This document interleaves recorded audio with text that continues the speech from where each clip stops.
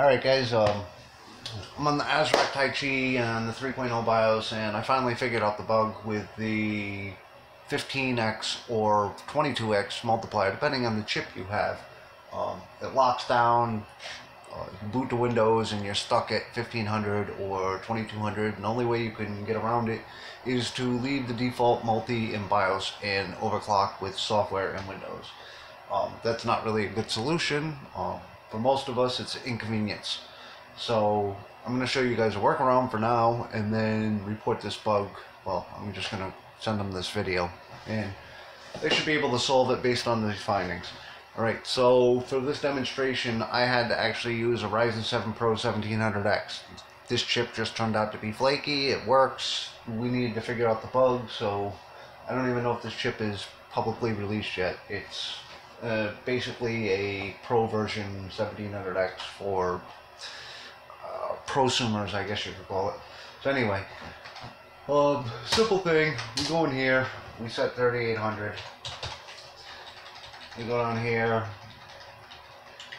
we set our LLC, we set our voltage, fixed mode or offset, depending on your preference. We set 1.4.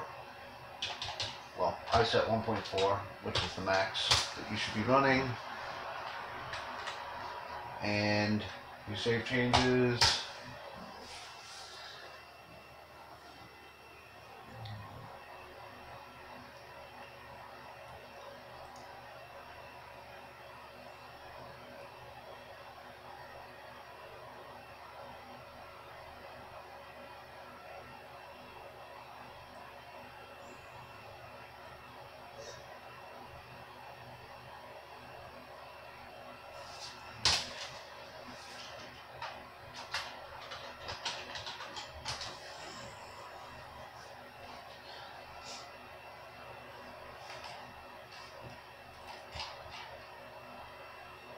Oh man.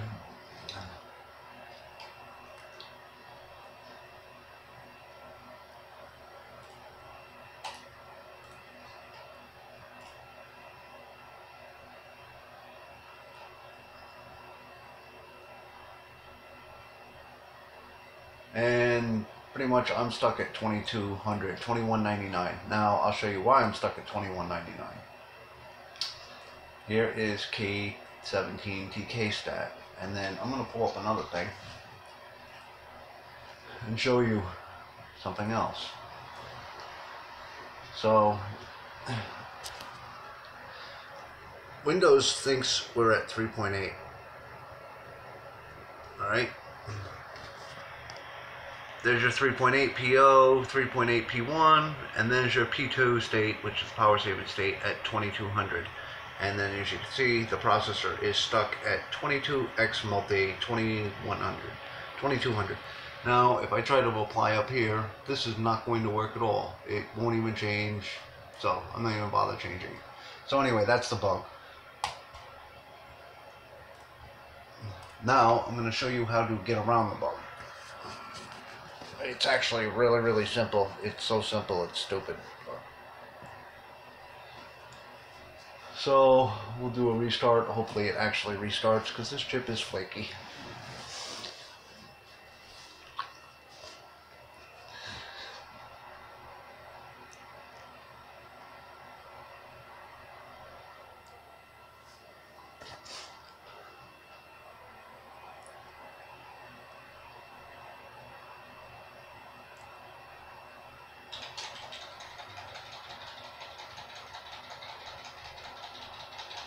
So you're going to take this voltage down here, and you're just going to set it back to auto.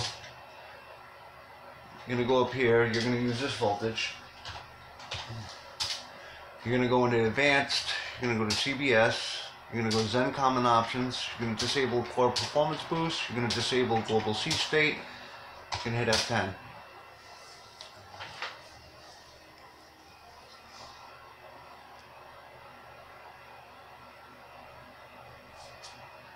And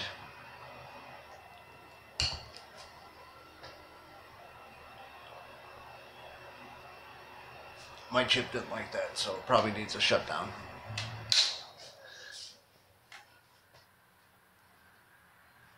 if you don't do the other stuff before, and you just do it with the bug fix or bug workaround, you don't have this problem.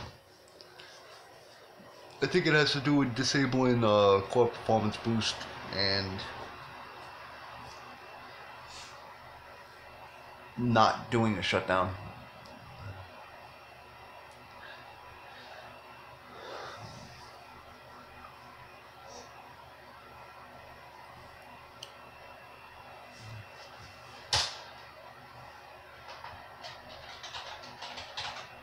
The code that I was getting was 78, so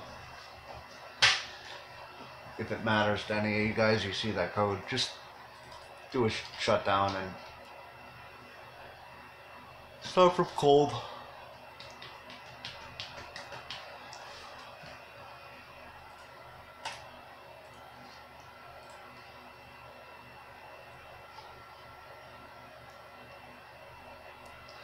And I'll show you this again.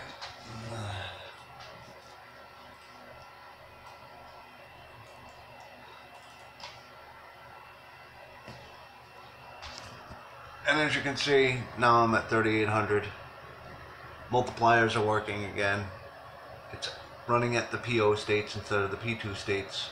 You might not even need to disable core performance boost, but I disabled it on this chip because it was causing me some weird stuff. I think the chip was actually trying to core performance boost up, I don't know, another 500 megahertz over 3900, and I'm not stable there.